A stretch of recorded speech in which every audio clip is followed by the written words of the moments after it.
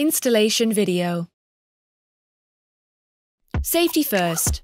Follow the safety guidelines, read the manual, and follow the safety instructions. Check the manual which tools and fasteners are required. Assembly of the wall frame. Check the dimensions. Check the width, the height, and the depth of the door opening. In case of a freezer door, apply the thermal brake on the wall. Search for the metal plates inside the frame and mark the drill holes in the center of these metal plates. Check if the supplied screws meet the required depth of the wall. Mark the drill lines on the wall. Attention! Please handle safely. Place the pre-assembled frame against the wall. Note, in case of a freezer frame, the frame is assembled with the delivered heating ribbon inside the frame. Only pop or screw the rebate profile once at the outer ends in the center line, so that the middlemost part can be adjusted at a later point. Assembly of the rail system. Mark and drill the first hole.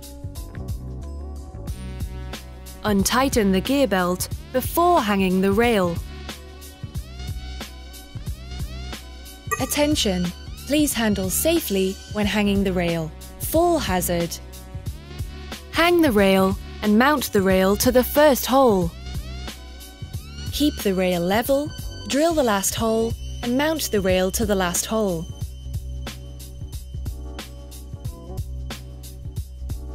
Drill the rest of the fixing holes and mount the rail to these holes.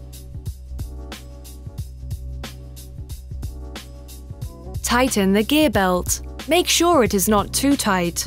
The two sides must still be able to be pressed together. Assemble the safety sensors. Position, secure and connect the sensors using the documents supplied. Mount the controller to the wall.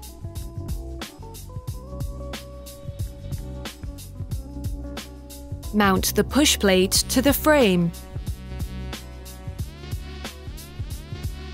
Assembly of the guiding rollers. Assemble the eccentric. Check the manual for the position of the guiding rollers. Apply grease on the guiding cams and mount the guiding cams on the floor. Assembly of the door blade. Disassemble the failure prevention. Warning: wedging and fall hazard. Adjust with multiple persons according to the door weight. Hang the door to the rail.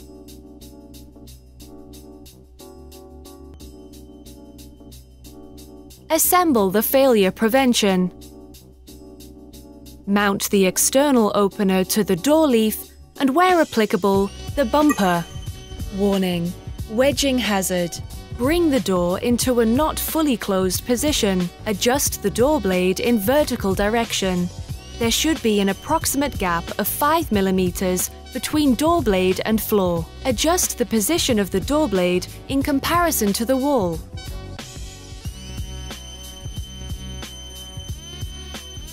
Adjust the guiding rollers when necessary.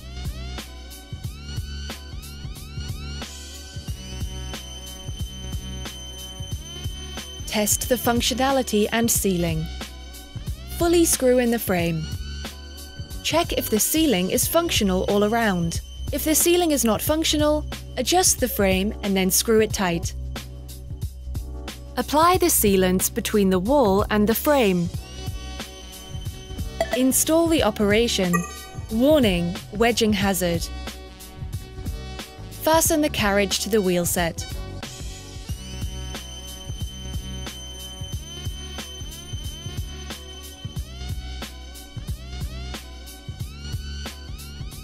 Push the cover plate gently on the wheel sets.